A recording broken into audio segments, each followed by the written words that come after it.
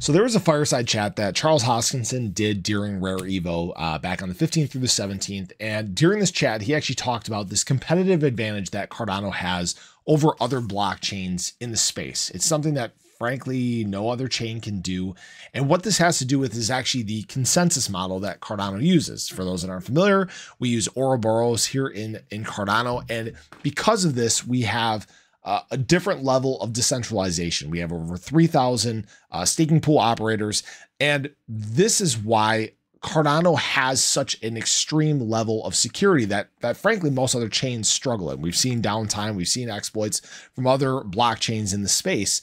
And this is why Cardano really truly does have a competitive advantage. He says the exercise of consensus building is one of the hidden superpowers and biggest competitive advantage that Cardano has. So when we talk about adoption and what businesses and enterprises and governments and things like that are looking for, it's the exact thing that Cardano provides. It's perfect security, perfect uptime. There are some other chains that have some things that are close, right? But nothing really matches the real thing.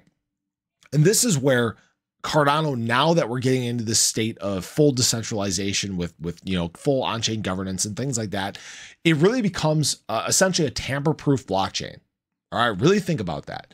Imagine having a whole network that is completely tamper-proof. And this is where the big brain moment begins, right? When you think about this, having a base layer that is perfect, 100% uptime, perfect security, then you start to expand and you start to create partner chains that can leech off of Cardano security and Cardano consensus, utilizing that perfect infrastructure already in place to run things outside of the Cardano blockchain. This is where you really start to grasp how insane Cardano actually is, how good what is being built actually is. The thing is the most thing that people focus on is ADA, right? What is ADA price doing? Is it going up? Is it going down? Are we, going sideways? Are we consolidating, right? That's what most people care about in the space. But we talk about the much bigger and broader utilization of Cardano network, Cardano, infrastructure. This is where it becomes more of a mainstay in the industry. This is why I've said that Cardano isn't going anywhere. This is why I've said that Cardano is going for world domination. It truly has the model that can become all of crypto, where truly the entire world can run off of the Cardano blockchain, not necessarily on-chain Cardano, right? But utilizing Cardano in some sense, utilizing ADA in some sense.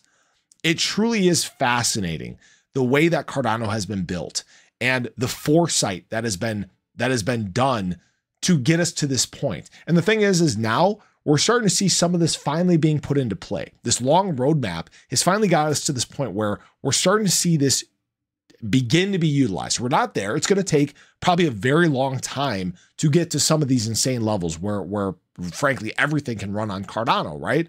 But if you haven't noticed, things keep getting better and better and better. More partnerships, tap for more utility when it comes to government, more education taking place. All the right steps are being followed through right now. And this true advantage that Cardano has is only going to get bigger and better as time goes on. So I appreciate you guys as always. I hope you guys enjoyed the video. Let me know your thoughts on this. Let me know if you have the same great vision of Cardano as I do and many others do. But have a great day. I'll catch you in the next one. Take care.